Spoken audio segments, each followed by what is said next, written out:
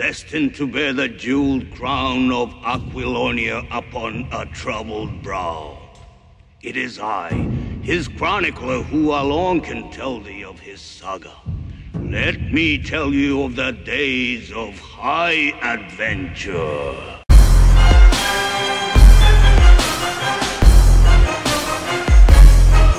Hello everyone, this is Joe the Orange, and today we're playing the Barbarian Archers in Ranked mode. With Ambiorix, of course, you can play the Barbarian Archers on Ambiorix. Saying that, you can play anything on Ambiorix, it does pretty damn well. This time round though, we're going with the Ambiorix because that crippling shot saves lives. It's amazing. Not only can it save your life from a cav charge, it can also save your allies. And man, it feels good when you use that crippling shot to save some Kanani archers, and then you're like, you couldn't do that shit, could you? You don't have that trick up your sleeve. Also, the tier 7 archers do lack a bit of range, but they make up for it with pure firepower. The damage they put out is top notch, and their run speed helps close that gap. Any Greek range units that get a bit too close are going to feel the pain because they can't put out nearly as much DPS at this tier than the Barb Archers can. At tier 8, on the other hand, the Slingers will just stand there and kill you, so don't take them on. Make sure they're tier 7 Slingers. Luckily, over the weekend, when Ranked was on, it was capped at tier 7. That's the only tier you could take into these games. Or should I say, lucky for the Barbarian Archers, if it was tier 7 to tier 8, man, those Slingers would have been laughing their ass off. Oh, he's trying to take me on? This guy thinks he's a range unit. And after they're done laughing at you with their shields raised, they'll throw a fucking stone in your face, and you'll die. But that doesn't happen at tier 7. The Greeks have to respect your authority when it comes to ranked mode. Normal mode, on the other hand, you'll find out. It's not a fun experience. It's not the end of the world, but you definitely do not want to be just standing there, trading shots. Now, since the units I am playing do not have the longest range in the world, I do have to put that chase on. Luckily, the Barbarian Archers are very quick. But I am opening myself up for a world of pain. The cav can come in at any second. Or can they? Because I do have that crippling shot, which can be very devastating for any cav that tries to take you on. And he looks like he got tied up by the spears, which is lucky for me. I swear he got me at one stage, but oh well. One thing I do have to say after playing Ranked, I feel like the cav needs something, like maybe bonus melee damage against archers or bonus melee attack. Something to kill the range a bit quicker once they do engage them in melee combat. Because, here we go, I'll stop its charge here, boom, crippling shot, the other one comes in, another crippling shot, and that just stops his charges, and now he's trying to melee me down. It's not going to work, I can just shoot him. Now, those cav units were on decent health. Well, one was on full health before they tried to engage there. Yeah, they just need, I'm not sure, more armor versus archers? I'm not sure how to balance it out exactly. But they should not get destroyed like that. Not as quickly as that, at least.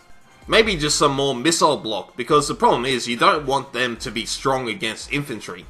So that's the balancing act. You don't want them to be just face tanking infantry and not having to worry about that. At the same time, you want them to be able to tank the archer fire, at least when they're in combat. There's the other thing, you still want the cav to be taking damage when they're just running around the circles. The archers should be able to hurt them. So maybe they get more missile block after the charge. It lasts for 5 seconds, say, or 10 seconds, they have missile block after they charge. So what do you guys think? How did you feel about cav in ranked mode? Personally, I stuck with the infantry, the javelins, and these archers. And when I say infantry, that was the spears, pikes, Roman infantry, all good choices. The poor old barbs did not see the light of day, but let's get back into, this is meant to be an Ambiorix archer video, so let's get back into that.